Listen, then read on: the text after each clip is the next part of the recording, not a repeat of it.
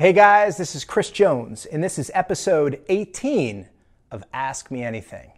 So welcome to the second story of the KBJ Capital Loft. This is where I spend a lot of my time when I'm not. Some of the previous videos, you got to see the downstairs location where I do, company meetings with my portfolio companies, among other things. And so up here is where kind of a lot of the work gets done. I sit here at the computer and do conference calls, and I, kind of do my thing. So today's topic is going to be about a 10-minute video on SEO basics. A lot of the meetings I've been having recently with prospective local businesses, particularly here in northeastern Pennsylvania.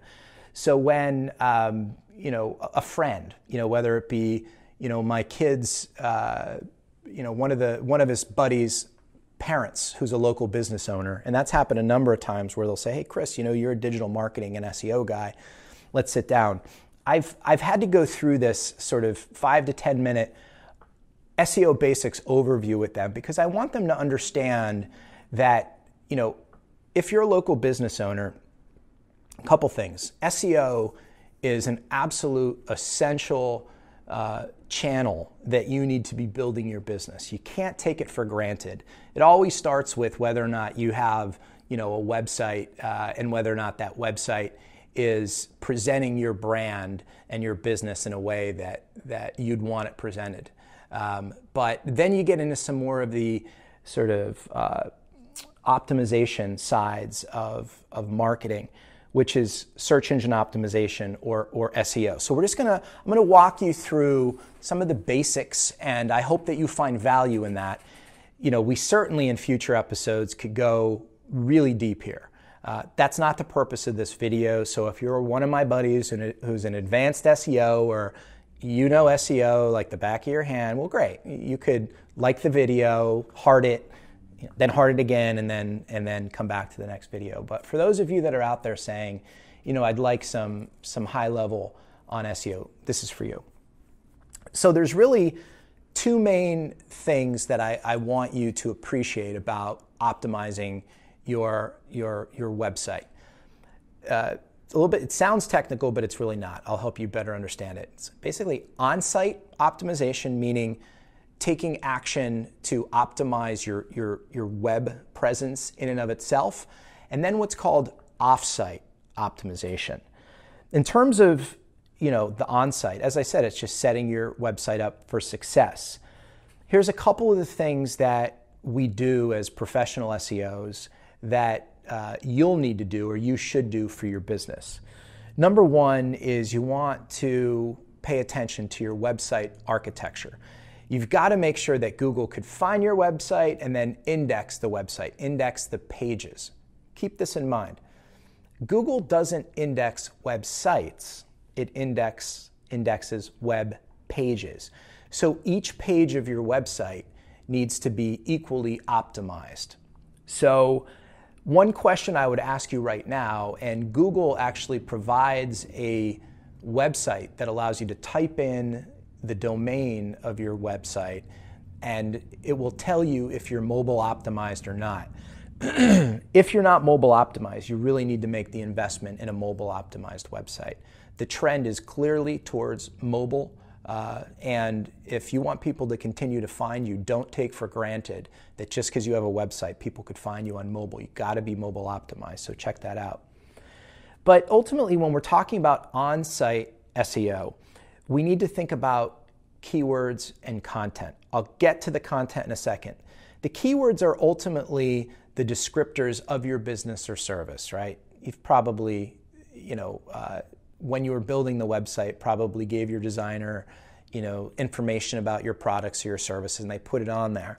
But remember, since Google indexes web pages, not websites, you want to make sure that each page of the website is focused on one or two or three keywords that you want that web page to rank for in Google. I should have probably said this from the start, but when I talk about SEO, what I'm talking about is your website appearing in the what's called the organic search results on Google, Bing, and other search engines when people type in keywords related to your product or service. This is a critical element of your business. You know, in the old days, they would use the yellow pages to find you. Don't want to go there. You don't want me to go there. But let's just say people don't use the yellow pages. You already know that. I don't have to convince you. They use search engines, among other things, but we're talking about search engines today.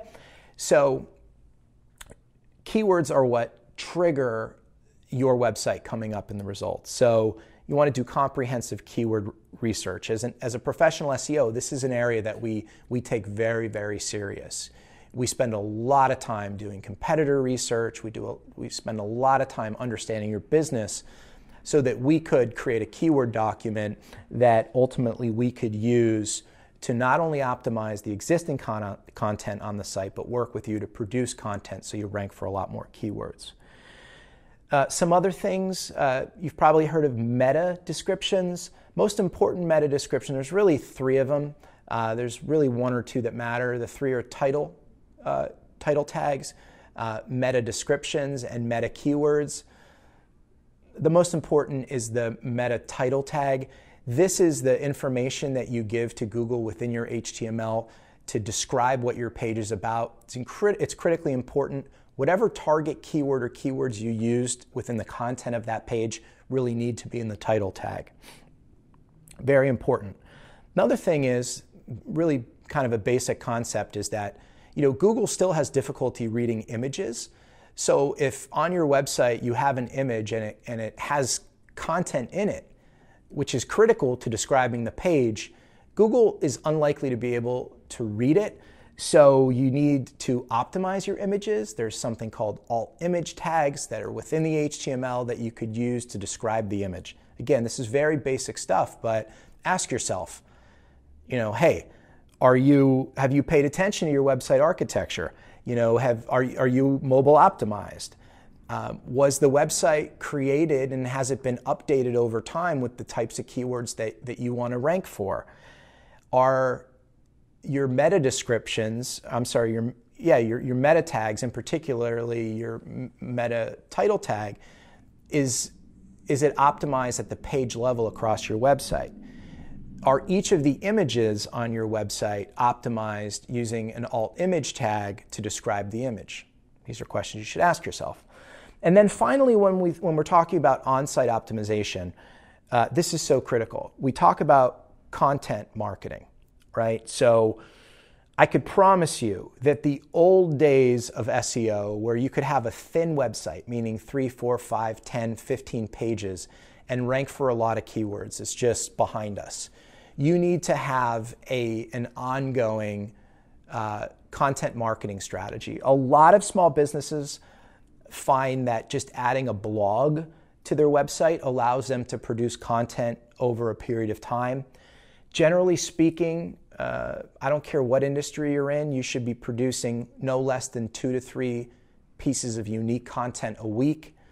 The jury's still out, but that content should be medium to long form, and it should be on site, meaning published on your site. In terms of the amount of words, on the low end it should be, say, 350. On the high end, 800. At the end of the day, what you should be trying to do with your on-site content is becoming the local de facto resource for whatever it is that you sell or whatever it is that you promote. So if you sell gardening supplies, creating how-to videos and how-to guides and walking people through the trials and tribulations of planting too early or planting too late, or what's the difference between an annual and a perennial, you get the idea.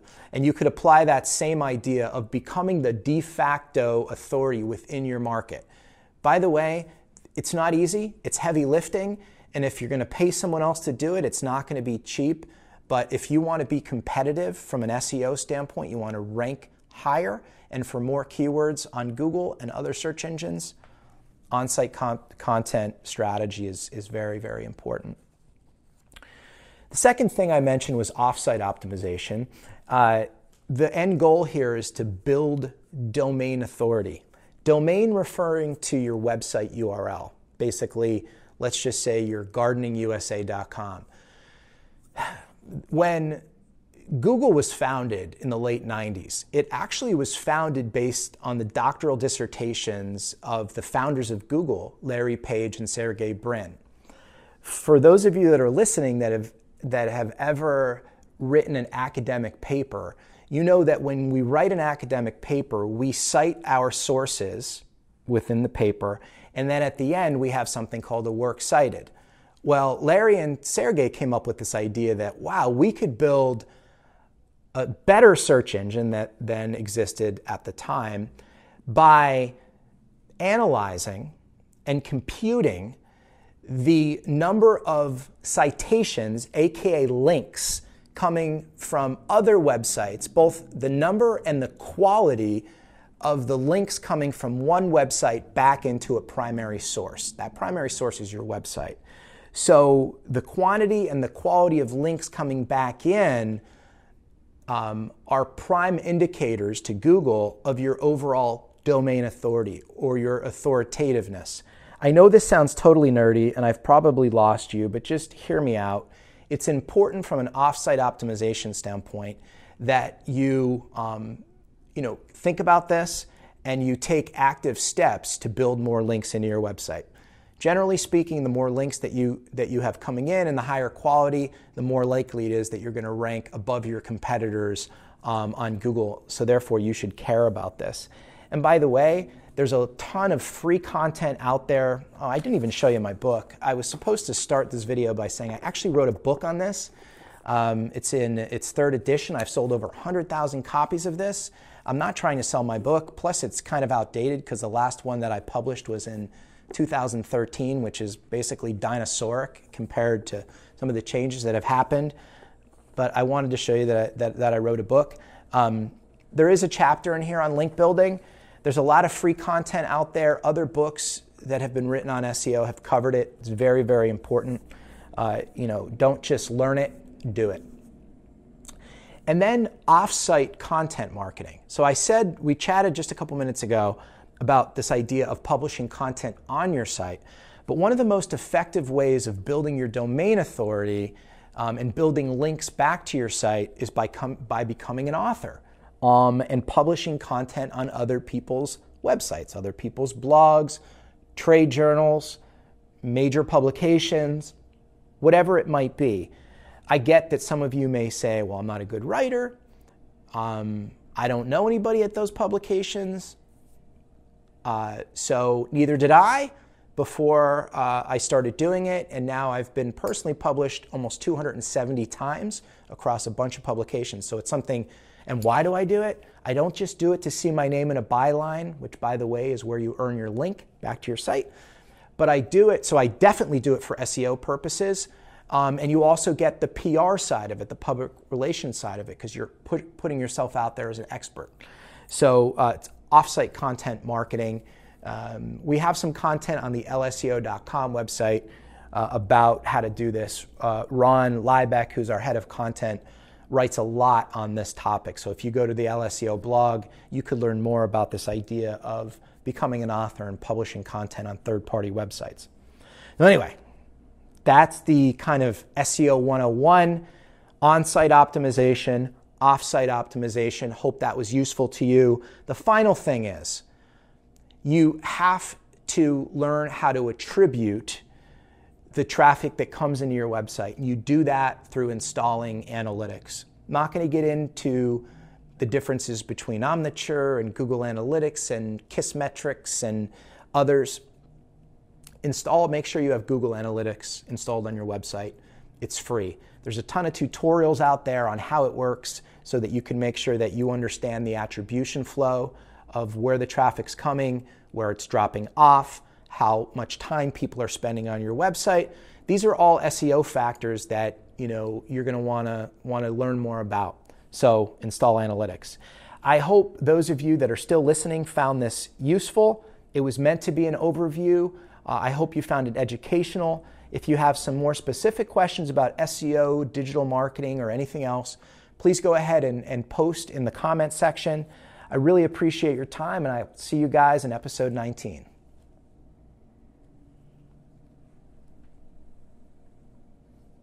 How long? 15 for that one. Jesus!